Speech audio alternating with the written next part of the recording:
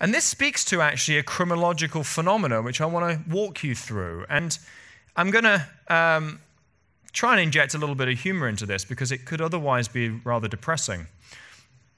I like to think of this theoretical perspective as like the Yoda theory of why people commit crime. You'll be familiar perhaps from the Star Wars movies that Yoda has this very famous quote where he says, "Fear is the path to the dark side. Fear leads to anger, anger leads to hate, hate leads to suffering." And that's why Anakin becomes Darth Vader, right? So let's take Yoda's words and just sort of change them around a little bit. Instead of fear, we're going to use the word frustration. Frustration is the path to the dark side.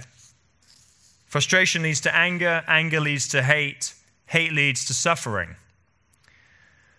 When people are frustrated and they don't feel like they have other mechanisms to sort of release the valve and get that frustration out, it can lead to serious consequences.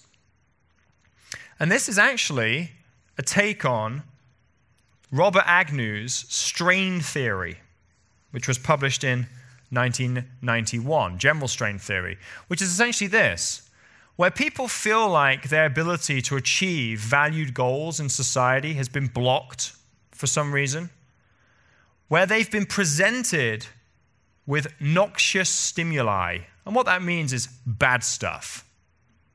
When they've been presented with bad stuff. Or when the good stuff has been taken away. The death of a loved one, the loss of a job, a divorce.